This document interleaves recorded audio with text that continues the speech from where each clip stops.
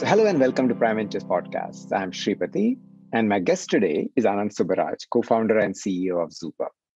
Anand, welcome to the show. Hey Shripati, thank you so much. So let's start off with, tell us what is Zuper? Great. Zuper is an intelligent field service management and customer engagement platform that enables organizations to offer personalized experience to their customers by the best utilization of their distributed field workforce. So help us understand a bit, what do you mean by field service management exactly? Yeah, field service management means, or field service and having and offering exceptional field service indicates organizations have an intimate understanding of who does what, when, where, how, and for whom. And it is our objective to empower organizations to excel in field service operations and transform their customer experiences. So give me an example, like when would I actually, or who's the kind of customer who will be on the receiving side and the person who's on the servicing side of field service management, just to make it, to paint a more vivid picture for our listeners. Yeah. Well, let me tell you why we started Zuper, and this will give the listeners a perspective of exactly the problem that we are trying to solve. The idea of Zuper germinated from a terrible customer experience that I encountered while getting my refrigerator serviced from one of the largest global appliance brands. I ordered for this refrigerator, and within a few weeks, it started making some noise. And the first thing usually what you do is call the customer support. And from that point, that entire experience was terrible. I had to reach out to the customer support 10 times. The service technician showed up at my place 6 times before the issue was addressed. And throughout this, as a consumer, I did not have any visibility of who this technician is, what his experience was, what kind of review he had. I had no clue of when they were going to show up in my place. And I did not even know whether they are going to visit my place. And the technician, on the other hand, he had no history about who I am, what kind of make, model of the product that I was using, the history of the product, and they did not have the parts in stock when they came to service. So as an organization, this company could not offer the experience that I, as a modern customer, required. And they could not improve the productivity of their workforce because they had to send the workforce 6 times to my place to get this issue addressed. And that was when I realized that organizations are struggling to improve their experience or improve the experience of their customers in this age of on-demand experiences and Uberization of the service. And that was how Zuper was born, to help organizations improve that experience to their customers and improve the productivity of their field and distributed workforce. It's interesting you mentioned Uberization because unlike the experience you cited, when you're ordering a cab today, you not only know the location, you know the history of the driver, how many rides that person has given, what is his rating, and the driver knows about the customer, what is the customer's rating, the location of the customer, how fast is he going to reach that customer, what is that person's destination, etc. So you're really talking about a customer expectation, which on one hand is on one end, which is ride hailing, on the other hand, where you're just still on the call with nobody really knowing what's going on. Absolutely. And that is what is happening. Customer expectations have hit an all-time high. And everybody is conditioned by their experience with Amazon, Uber, and other leading consumer brands who are delivering this seamless experience end-to-end. And today, just like you have mentioned, every customer expects the same kind of experience from a service organization, whether they are e-hailing a cab or they are getting their refrigerator repaired by a technician. So before Zuper came along, what would such an agency do? So you have gone ahead and requested help for an AC repair. what would the typical service person or the organization do in order to service that request? Yeah, great question. So, this was a few years back, and before organizations started using a product like Zuper, they would be using various different tools and application. Usually a service organization has a CRM application. They may have an ERP application. They may have a customer support application or a customer support platform. And each one of these systems work independently. They're working in silo. And at that time, when I was analyzing the space, I learned about this term called invisible workforce. And this was used for workforce that was not connected with the applications and platforms that was used by this organization. And this workforce did not use the right tool or the right mobile application to make those updates in real time so that the back office can understand and can know and can stay in a tight loop. And that was the biggest problem, that all the different stakeholders, whether it's the consumer, the technician, or the back office, they're not kept in a tight loop. And organizations are using several different tools and manual processes that are working independently in silos. So how does this change with Zuper as a solution? Absolutely. So with Zuper, we offer what is called as an intelligent work order management.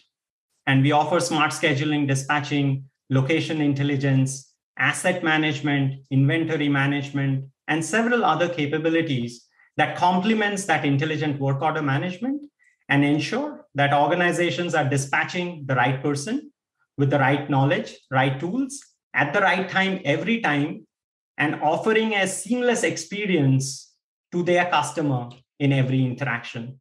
And we do this because we are not just offering these capabilities, but we are also integrating with the organization's tech stack and the applications.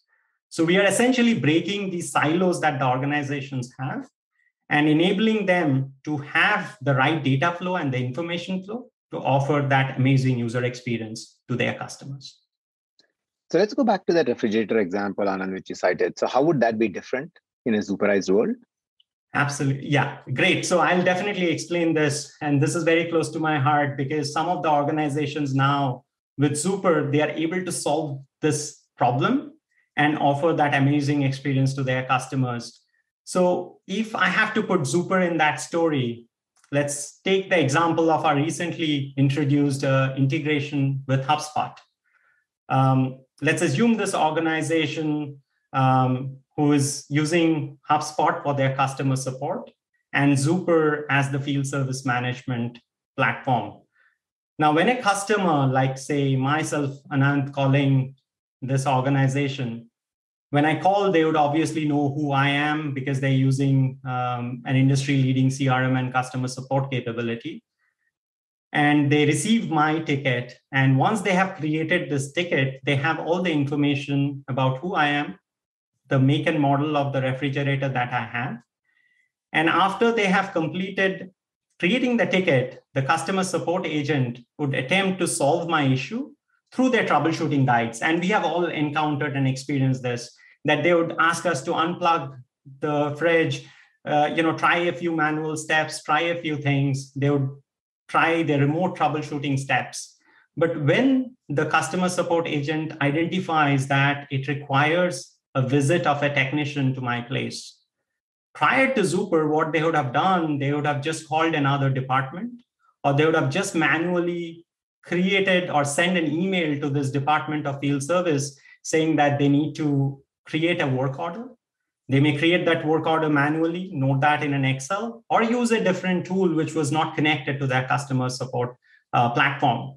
But in this case with Zuper and our integration with the organization's tech stack, in this case HubSpot, that ticket can be converted to a work order with a click of a button. And we offer intelligent scheduling and dispatching. It would schedule and dispatch to the right technician. Let's assume John is the technician.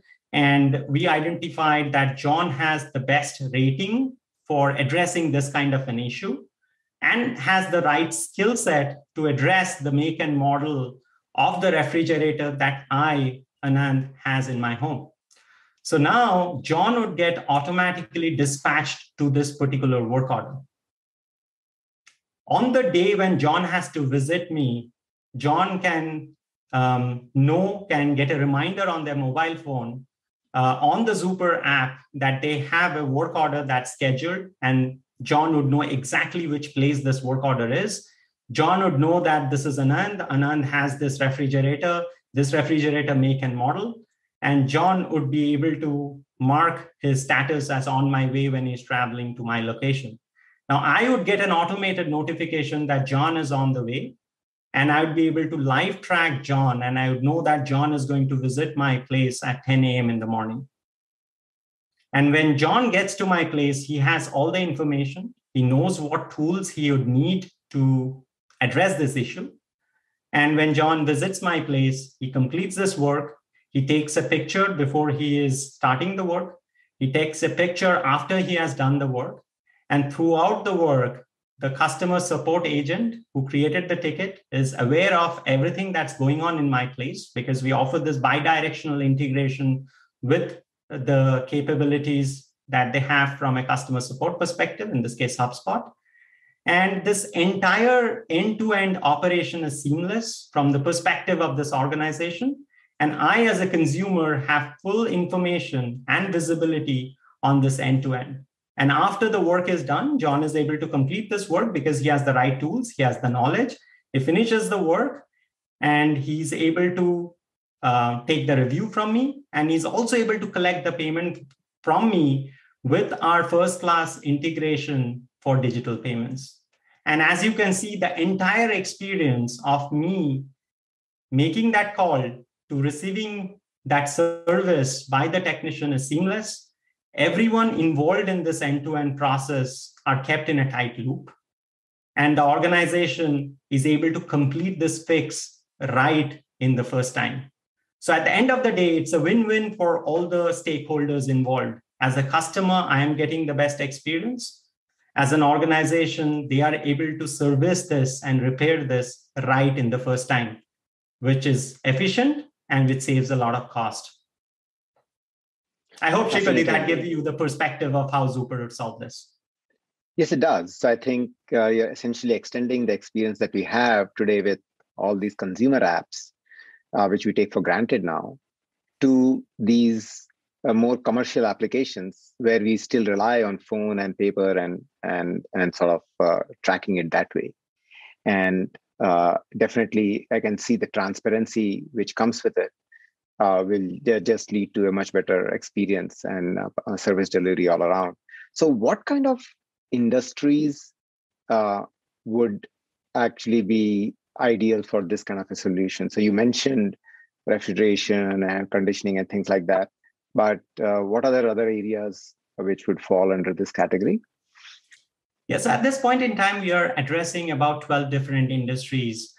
We are addressing service industries at large, but we kind of work with HVAC industries, plumbing, electrician, garage door repair, internet service providers, swimming pool maintenance, solar solutions, surveillance, and many other such organizations.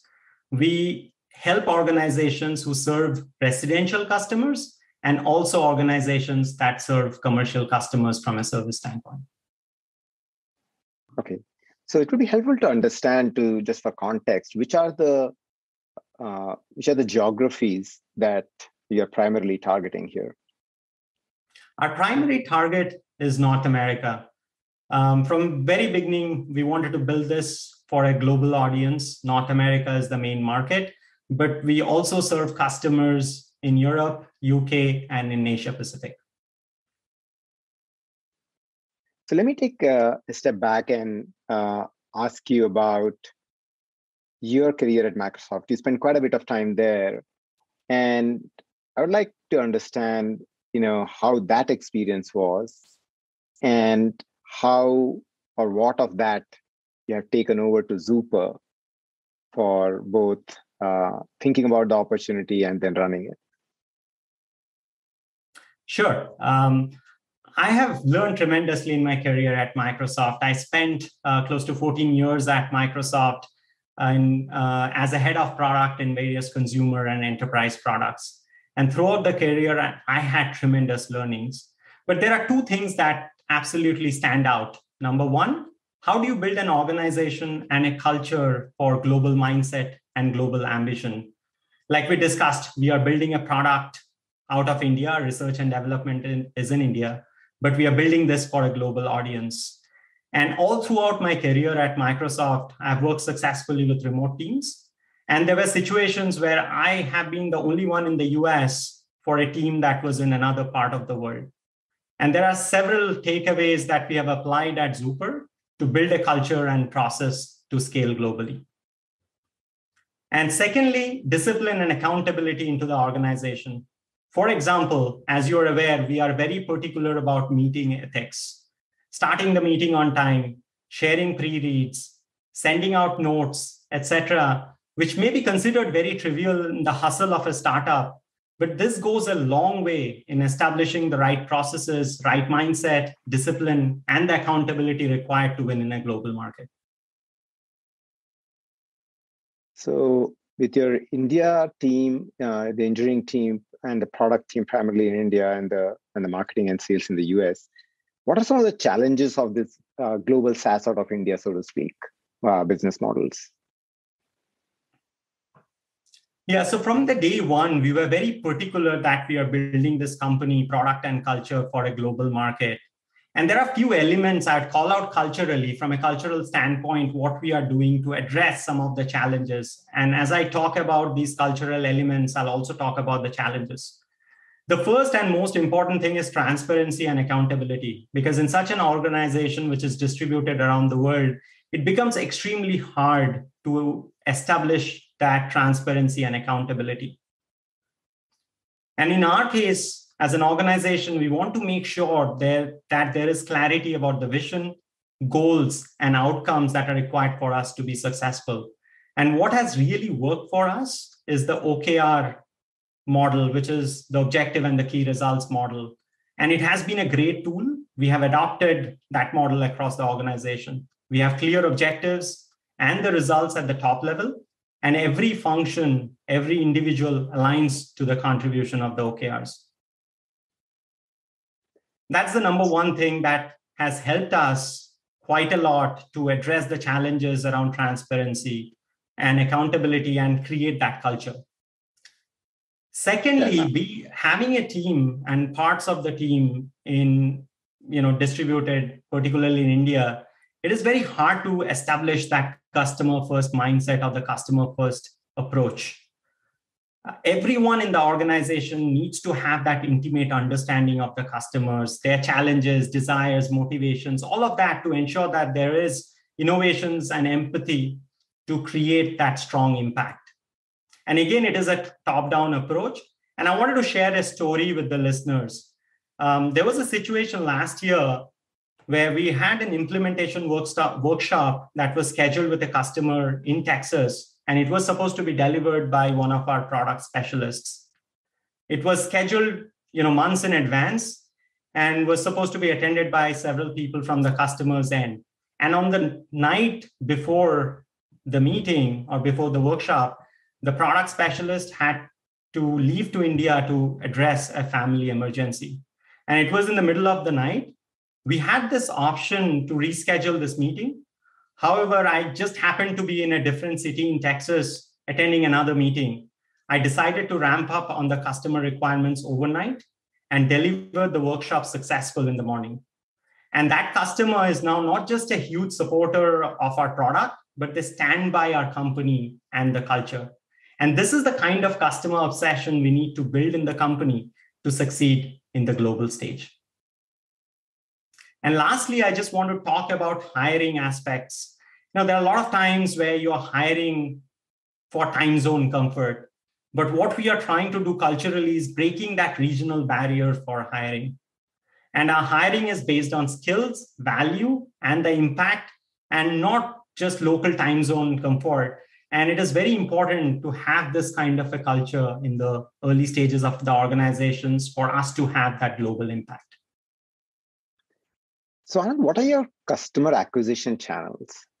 How are you acquiring your customers in North America, for instance? Yeah, so we have three customer acquisition channels. Number one is organic and inorganic growth that is driven by our marketing teams. Secondly, which is most important, is our ecosystem partnerships. We identify larger ecosystems like Zendesk, Zoho, HubSpot, Salesforce, QuickBooks, and many others, and offer a seamless integration to enable a best-of-breed solution to the customer. And these engagements and relationships are working great for us from a customer acquisition perspective and providing a strong momentum. And third is channel reseller and system integrator partners that sell our solution. So how is it for a startup to establish these partnerships? Because what you're talking about is fairly large, established companies in this space. And what would be some of the tips you could give to our listeners on forging these kind of partnerships successfully? Yeah, absolutely. This is something that we have got significant success early on. And it has been grounded by some best practices. A lot of those I learned during my time at Microsoft that I wanted to share with the listeners. Number one is combined value creation. It is very important to identify and select the platforms that you complement and create a clear value for the customers. And this is the starting point of identifying that platform that you want to engage, that you want to integrate with. Number two is delivering a seamless integration that shines. And it is one of the most important aspects that you want to create an integration that offers that best experience to the customers to address their problem. And third is creating the momentum via the partner marketplace. In almost all of these larger platforms, they have a marketplace or an app marketplace that can be leveraged. And once you have established your presence through the app marketplace, there are some early wins and a momentum. And when that momentum happens, it is important to engage with the company for joint scale-up GTM strategies. But the most important thing across all of these that I have mentioned is to have some early customer wins to showcase the value and build from there. Makes sense. Are there any other trends which you see in field service management, just taking a step back, because looks like it's at an industry which is very ripe for disruption. Zuper is coming in with a completely new kind of experience, both for the service provider and to the customer. What are other areas and new trends which you're seeing coming into field service and workforce management? Yeah, well, there are four trends that we see here, and I'm going to talk briefly about each one of these trends. Number one is disruption with AI and machine learning. And, we are noticing across all of these industries, small, medium, large-scale companies, that it is not just enough to move from pen and paper to digital processes. This is the first step in the journey, but the best organizations, they need to automate and optimize their workflows with intelligence. And this intelligence is built based on past information and trends. And this is where AI and machine learning shines and continues to cause disruptions in the way both the service providers and the organizations are currently operating. Secondly, remote assistance. And it is becoming very important with COVID and with the current situation. Organizations are taking a critical look into their service calls that require a physical visit versus handling it remotely. And there is advancement of technology, augmented reality, that really helps with the remote assistance. And organizations are looking to invest in these right tools that offer a seamless integration between remote assistance and physical visits. And this not only helps organization in improving efficiency, but they can continue to offer that best experience to their customers. Number three is customer or consumer self-service. We discussed about, the end-to-end seamless customer experience with all these new age consumer tools. And one of the most important things there is the self-service elements. And now every organization is looking to offer the self-service booking, tracking, reviews, and all these other capabilities that we have discussed at length here. And this is to ensure that they are able to offer this seamless customer experience and improve efficiency. And last but not the least, it's about enabling the ecosystem. And we are seeing that organizations are looking to adopt best-of-breed solutions with fit-for-purpose tools and applications. And there is a huge need to offer this seamless integration across popular applications and tools that enable service businesses to achieve their goals. And these are all the trends that we are seeing that are disrupting and will continue to disrupt the service industries. So AI and machine learning, remote assistance, consumer self-service, and ecosystem integration could also be opportunities where entrepreneurs would find new areas to explore and start companies in this area. Oh, yeah, absolutely. And, AR or augmented reality-based remote assistance is one of those areas where there is a lot of opportunity. And based on my personal experience, I've seen that there are many regions where finding high-skilled technicians and engineers are hard. And this augmented reality-based or AR-based remote assistance helps businesses remove this gap where high-skilled experts can be anywhere in the world and offer assistance to a junior or less skilled technician in a customer location. And this requirement, as I said, is amplified with COVID as organizations are looking for more efficient processes to handle remote jobs.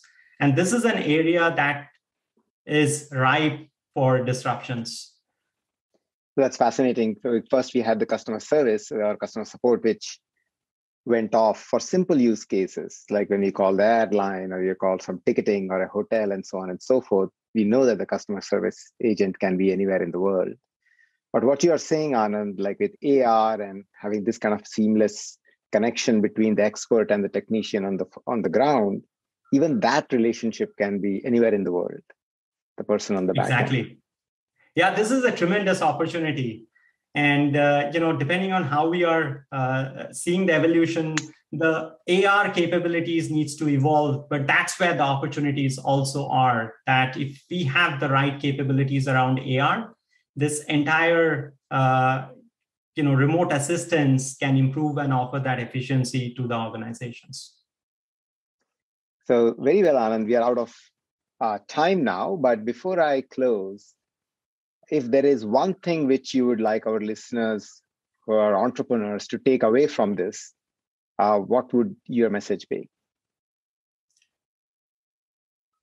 Yeah, I'm just thinking here, Shripati. There are lots of things that we have discussed here, but the one thing that I'd like entrepreneurs to take away is that, there is a false notion of sorts that early stage startup cannot build engagement with larger organizations in a successful way to drive customer acquisition. And based on the experience and the early success that we are seeing, I think it can absolutely be done by early stage startup.